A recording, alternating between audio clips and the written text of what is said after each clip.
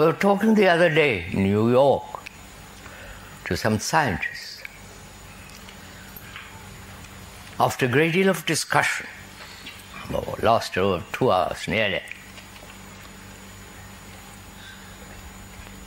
I asked him, what is it? What will bring about a mutation in the very brain cells themselves? Not from the outside. Genetic engineering, biochemistry, you follow? All that. What will change the brain cells themselves, which have been conditioned for thousands of years?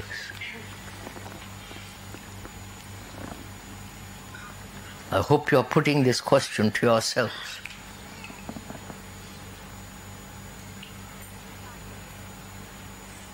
What would be your answer if you are serious and earnest and passionate enough to put this question? What would be your answer if you have thought a great deal about all this? Either you would say, it's not possible, and so close the door for your further inquiry, or you would say, I really don't know. Is it possible? Right? We are in that position. We're not closing the door by saying it is not possible. It's impossible. How can man, who has been so conditioned for thousands and thousands of years, through vast knowledge, experience, how can that brain transform itself? It's not possible. If you are serious and put answer that way, it's not possible, then you have closed completely the avenue of inquiry.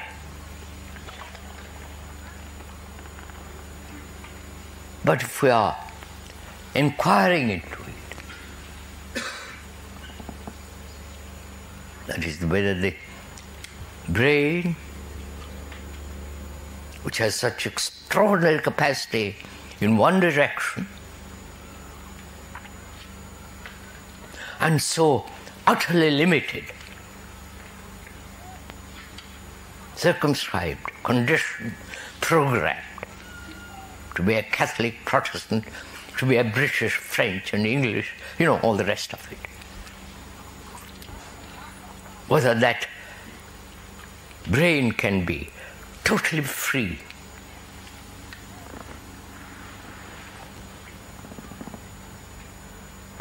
Not free to do what you like. We're all doing that anyhow. Pursuing our own pleasures, our own solitary ambitions.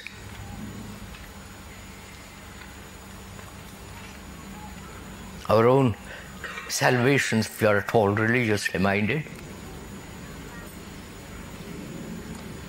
Our own isolated pleasures and illusions. That we do that every day of our life. That's a common occurrence for all humanity.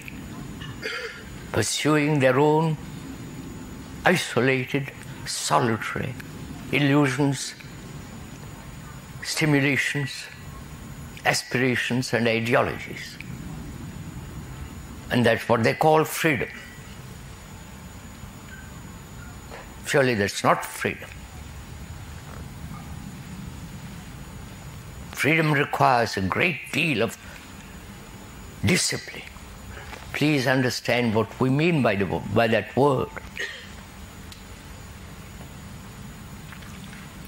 We'll go into it in a minute. Freedom implies great humility. Humility, innate inward discipline, and work.